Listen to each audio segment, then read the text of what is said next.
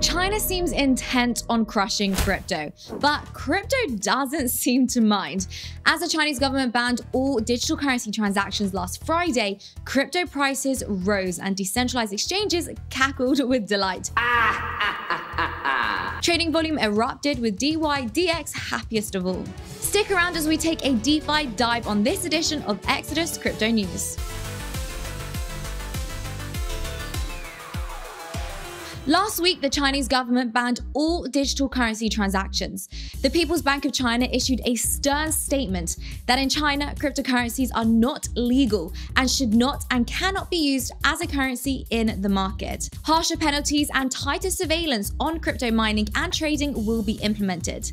At the moment, possession of a cryptocurrency is the only legal crypto activity in the world's most populous country.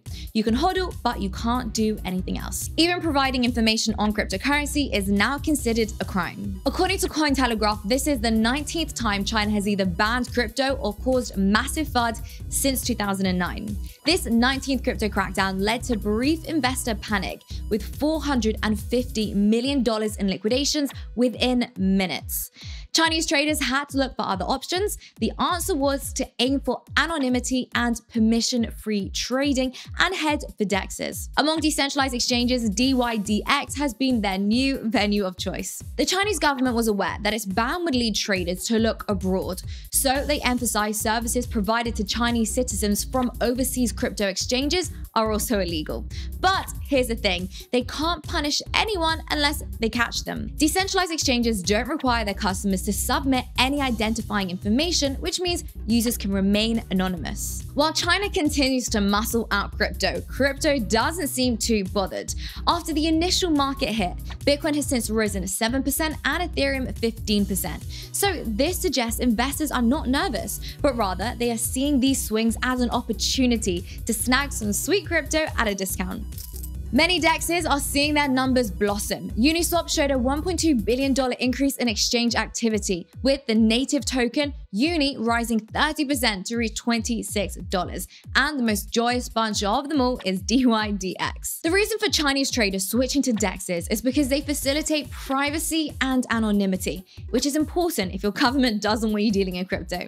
So exchange juggernaut Huobi Global, which is based in China, has actually announced that they will be suspending new accounts from China and will gradually retire existing accounts by the end of the year. Binance will likewise no longer accept new accounts in China.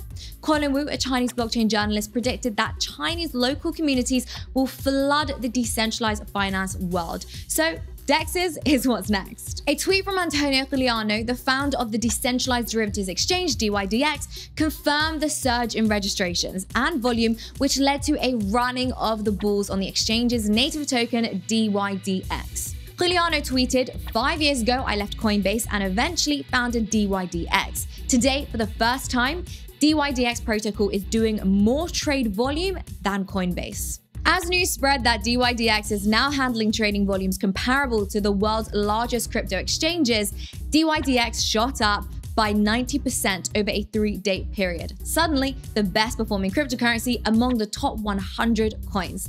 Now, this isn't an overnight success either. dYdX has been going from strength to strength, arching skyward by more than 80% since it first hit the market on September 8th of 2021. This result is more than twice Coinbase's volume during the same period, second only to Binance's mighty $23 billion. dYdX just keeps cooking, having clocked a 19,700% growth over the last 6 months.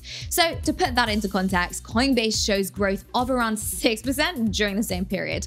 But this is largely because Coinbase was already a Goliath, while dYdX is a quickly growing David. But don't think that Coinbase is bothered, because in September 2019, they invested $1 million USDC in dYdX in what is called a USDC bootstrap fund. That bootstrap will have paid off very handsomely. The moral of the story? Well, the more the centralized forces push against crypto, the more traders will move to decentralized exchanges. And this is what crypto was built for, to give power back to the individual investor. Thanks for watching, everyone, and make sure that you hit those like and subscribe buttons. Until next time, hodl on.